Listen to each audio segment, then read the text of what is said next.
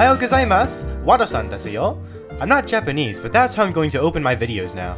I haven't worked on this channel in literal years. I would make the excuse that I was busy with, say, school or marching band or even writing, but it's more of a product of laziness. That and working on this. This video will mostly refer to this track right here, Ode to a Wizard.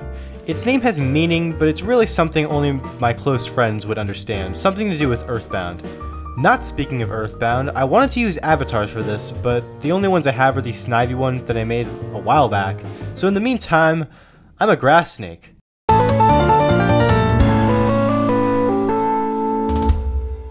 These are called Soundfonts, files that contain one to multiple audio samples of various instruments, from sound effects to strings to even samples of entire songs, as you'll soon see.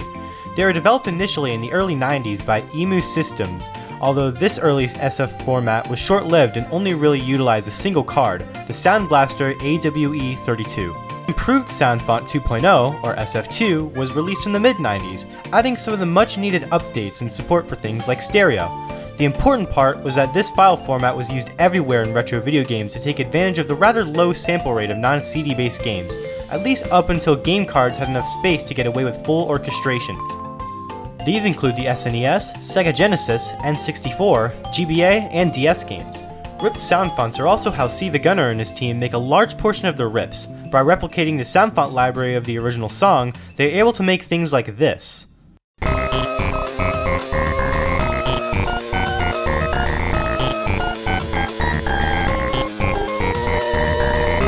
And this.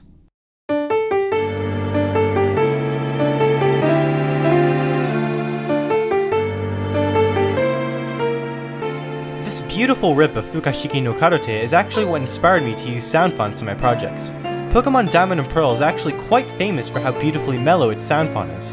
I think Eterna Forest is probably the best example of this. The light piano at the start and the dancing strings towards the end really makes for a truly memorable theme, and I wanted to be able to harness that.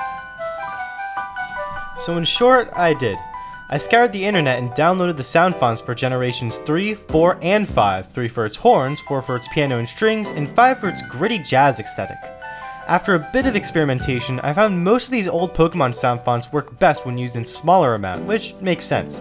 They sound older, rougher, and almost nostalgic.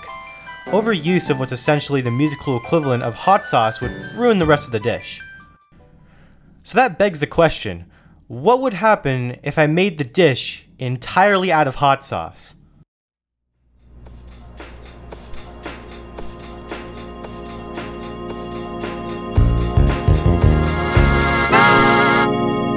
That brings us full circle!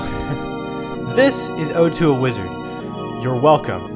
Between downloading the Pokemon Soundfonts and a few extra plugins, I took care to download the Soundfonts for Earthbound, Star Fox, and Kirby's Dream Land 3.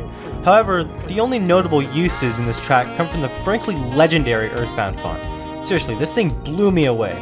Samples from old Beatles songs amalgamated into creepy yet nostalgic tones, vocal samples fit for a lo-fi artist's dreams, quirky and memorable synth samples, and probably the best organ sample I've ever heard. I ended up using this sound font called The Place, which is most famously used in The Cave of the Past, which is probably the creepiest track in any video game. It serves more of a synth-wavy function here though. In addition, I also use this Megaton Walk sample, this pad, this Vox type sound, and this accordion/synth lead, this Kraken bass, and this organ. Seriously, this Runaway 5 organ is going to be my go-to jazz organ from now on. From there, I used this slap bass font from Pokemon Emerald for a more in-your-face, cheesy take on bass, this equally cheesy Castelia City saxophone, and this drum library from Pokemon Platinum since the Earthbound 808 was glitched. Yay! The form and structure is almost entirely based on Mystic Island from T-Square. Why? Because I like it, and I didn't have any original ideas for this one. It goes intro, a melodic B-flat minor groove for the A part, another A part, this cool interlude thing in B-flat major, and then this.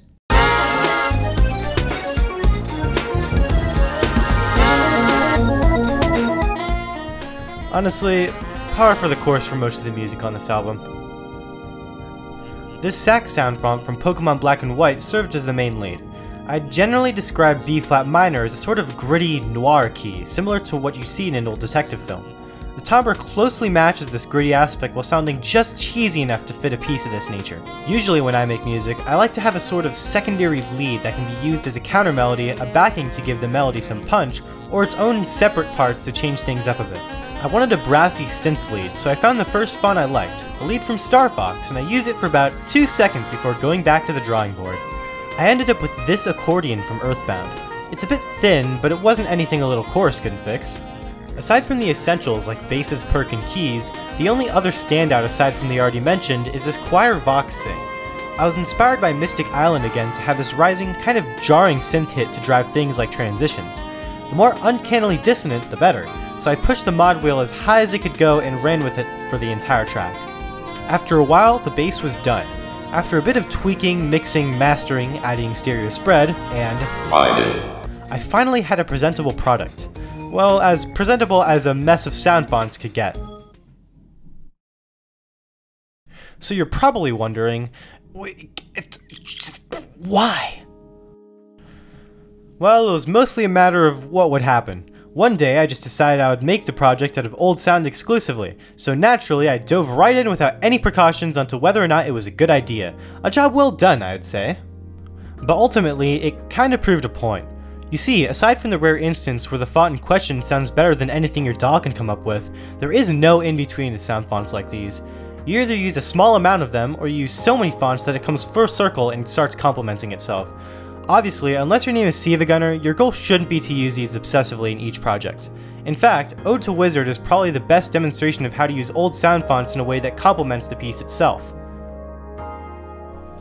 Welcome to Wado-san's guide on how to use SF2. Here we go! Step 1. Use these for the unique sound. Don't use these to replace instruments in your kit. This should really go without saying, but the reason you downloaded video game sound fonts was from a place of nostalgia. Again, aside from the rare instance where the sound font sounds amazing enough to replace existing stock instruments, these are going to sound quote-unquote bad. And that's not a disadvantage. Actually, you can take advantage of the unique sound to invoke feelings of nostalgia, provoke thought, or even make someone say, huh, that was interesting. Step 2. Understand that the rules of instruments don't apply. Don't understand? Makes sense. Basically, what I'm trying to say is that your usual knowledge on what constitutes a bass, pad, keys, etc. is skewed in the realm of sound fonts. It's all a matter of experience and understanding how these work in conjunction with other instruments organically. For example, take the amazing Diamond and Pearl piano. Obviously, you'd expect it to fit right in with other keys, but it doesn't. Because of the sample's high attack and low sustain, it works much better as a lead playing single instruments than it does as an actual piano. I learned this the hard way. It did not sound good. Step 3. Understand the origins of the sounds the fonts came from.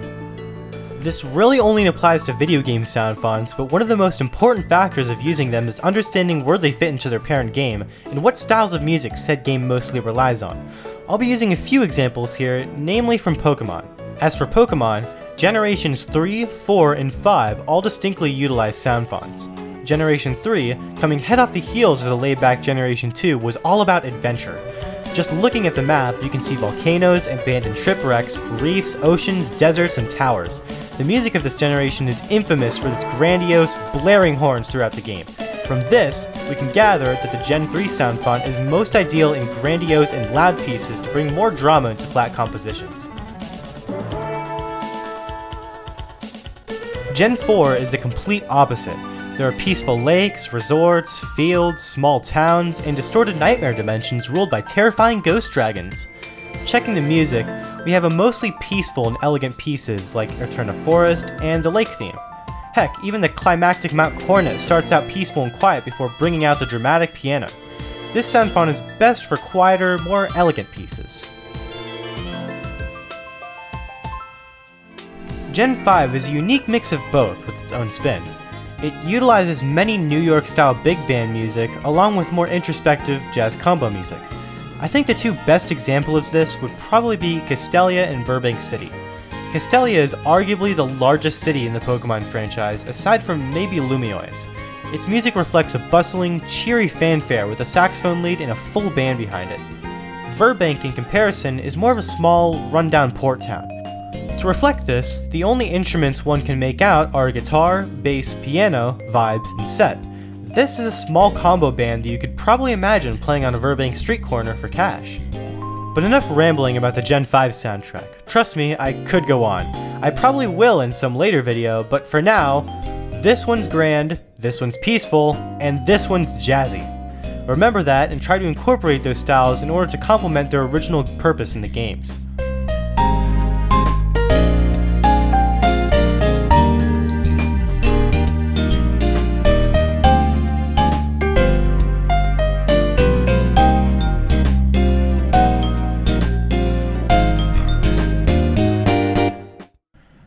The Earthbound font is, how should I put it, a bit different.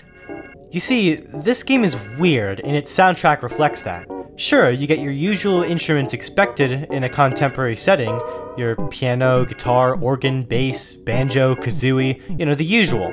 But then you have stuff like this.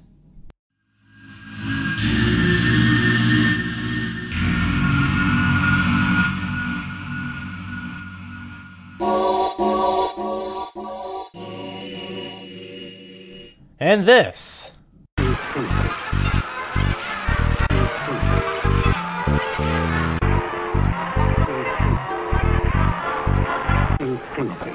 And this.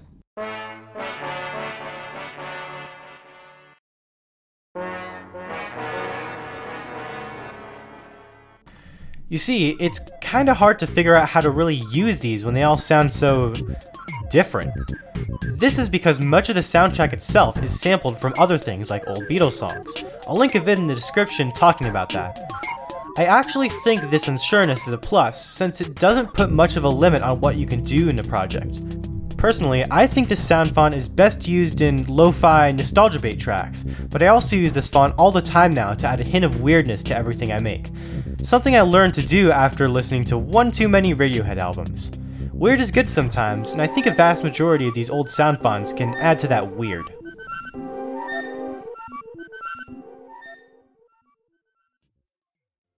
Alright, here's the outro. YouTubers do outros, right? Anyway, like and subscribe. If you want to download a pack of SF2 files from Gens 3, 4, and 5 from the Pokemon games, then the link is in the description once again. I didn't make or rip any of these, nor do I profit from them. I simply just made this sort of interface thing to make it a bit easier to navigate. Anyway, that's enough out of me. Thanks for watching. Have a wacky, uncharacteristic day, everyone.